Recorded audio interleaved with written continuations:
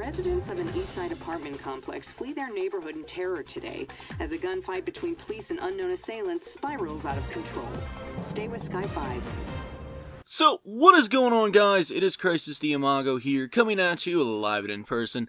In this video, guys, we're going to be talking about the possible return of quote-unquote Brokenfield with Battlefield Hardline. Now, if you guys do go on and enjoy this video, make sure you hit that like button, and also subscribe to the channel if you're new and you like to stay up to date on all the Battlefield Hardline content. Now, Battlefield Hardline just released on Tuesday due to some things that happened. I was just able to start playing about a day ago, and I had heard that there was a lot of problems with Team Deathmatch. Now, Team Deathmatch was my favorite mode in Battlefield 4, and I was like, oh great, here we go.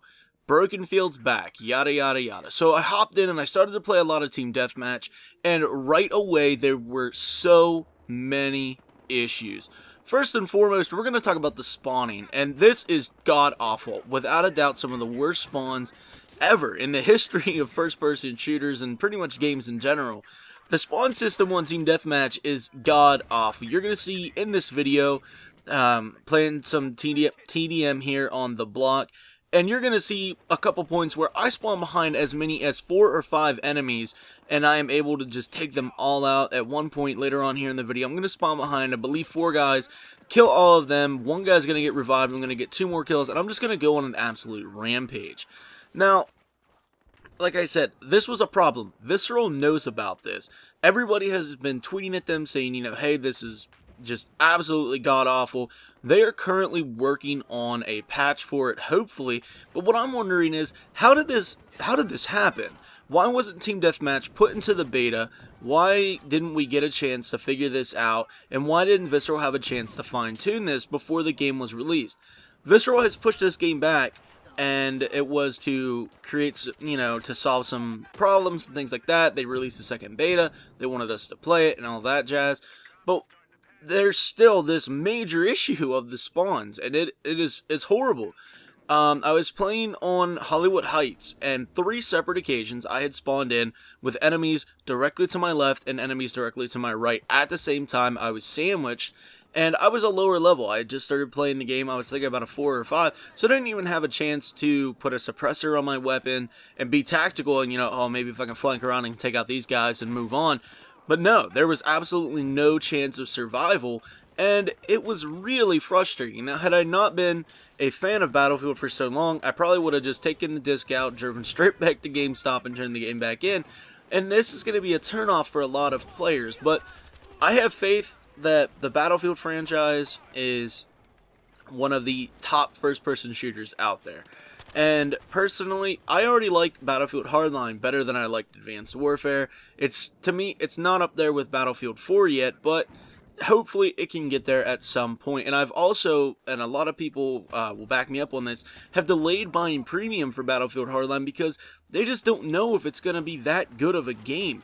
Why would you turn around and waste an extra $50 on something that you're not going to be playing? So I'm going to give Visceral about a month to get this fixed for my own personal, you know, preferences and things like that.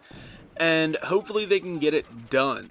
Now, as far as the rest of the problems in Team Deathmatch, there aren't really a whole lot other than the fact that everybody and their mother is running the M16A3 or the M416. These guns, they said that they nerfed them, they switched them, the M416 over to the criminal side to kind of make it a little bit more balanced, but my god, the M16A3 is still a monster. It's just absolutely, it's an infantry shredder. That's all it is. You throw extended mag on that with a suppressor, you can easily rock you know, a 4.5 or a 5.0 KD.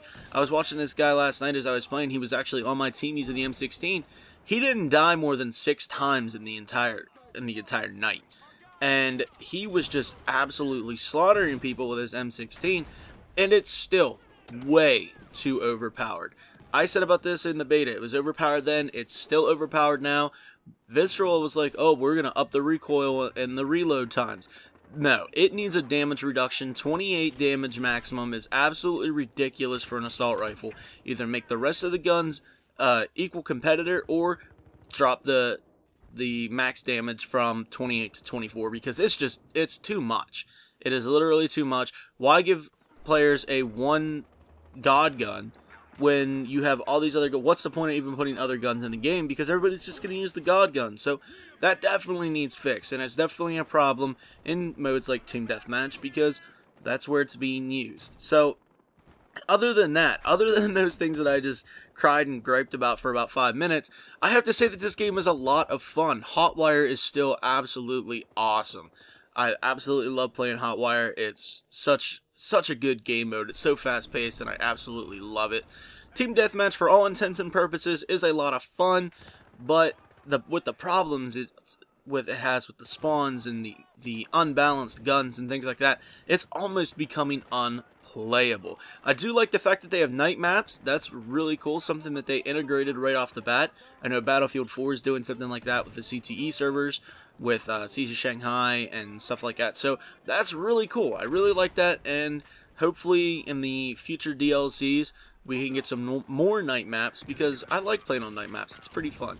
Other than that, though, I have to say that Battlefield Hardline had a pretty steady release. I haven't run into too many issues with it, other than, like I said, on Team Deathmatch, but Visceral knows about this, and hopefully they can get it fixed rather quickly, because a lot of people play Team Deathmatch. It's a mode that's in every first-person shooter, and it's a mode that a lot of people are comfortable with, and if people can't play their favorite game mode, they might not be playing their game too long. So let me know down in the comment section below how you guys feel about Battlefield Hardline. Did you get it? Are you gonna get it? Let me know all that down there in the comment section below. Let me know what your favorite game mode is, what your favorite gun is, and so help me God, if you all say the M16A3, it's only gonna prove my point. So with that all being said, guys, I hope you enjoyed this video, and if you did, don't forget to drop a like on it. Also, subscribe to the channel if you're new and you would like to keep up to date with Battlefield Hardline news. And until next time, guys, I'm Crisis Diamago, and I'll see ya when I see ya.